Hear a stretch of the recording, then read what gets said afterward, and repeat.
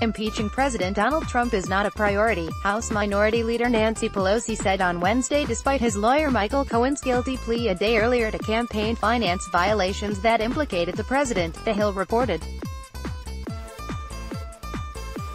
Cohen pleaded guilty on Tuesday to several tax and bank fraud charges and a campaign finance violation, saying Trump had told him to arrange payments to two women during his 2016 presidential campaign so that they would remain silent about alleged affairs with him.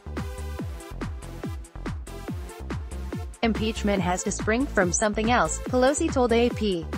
If and when the information emerges about that, we'll see.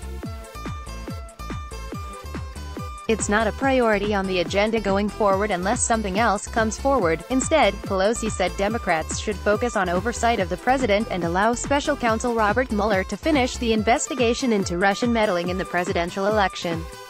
Pelosi has long downplayed the possibility of impeachment, saying earlier this year that the topic is a divisive issue and not the path the party should go on this year, CNBC reported. Pelosi spokesman Drew Hamill said that her view has not changed, even after the news of Cohen's plea and Manafort's conviction. Politics. Nancy Pelosi says impeaching President Donald Trump is not a priority, despite his lawyer Michael Cohen's guilty plea a day earlier to campaign finance violations that implicated the president. Nancy Pelosi, impeachment, Trump, Cohen 196 Wednesday, the 22nd of August 2018, 2:39 p.m. 201-839-22 Wednesday, the 22nd of August 2018, 2:39 p.m. Newsmax Inc. Newsmax Inc. Newsmax Inc.